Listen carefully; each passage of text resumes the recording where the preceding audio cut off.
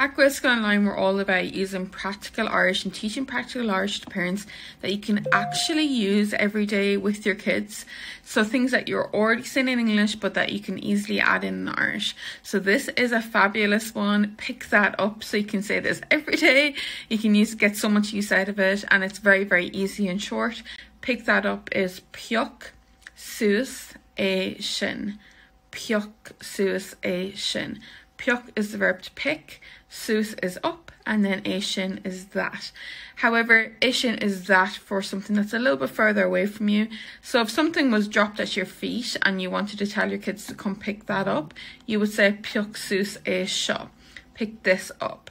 But however, if something's a little bit further away from you, you'd say peoc suas é sin, pick that up. It's the same in English. We have this and that, something that's close, something that's far away. So the key is to practice this out loud now. Just say it a few times so you're comfortable with it. Peoc suas é sin. And then use it with the kids as often and as soon as you can. This is the key to getting confident and fluent with this phrase. It'll go into your long-term memory and your kids will pick it up as soon as you use it. No pun intended.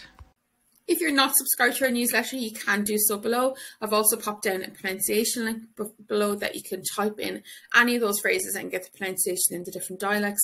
And I also have linked our Gaeilge guides for parents, because if you're a parent, we have the perfect and only resource out there for you that helps you add in just some simple Gaeilge into your day every day. And we also have Irish for beginners starting soon, and a Rusty to Fluent series for Irish people who have a little bit of Irish but would like to be more fluent and confident.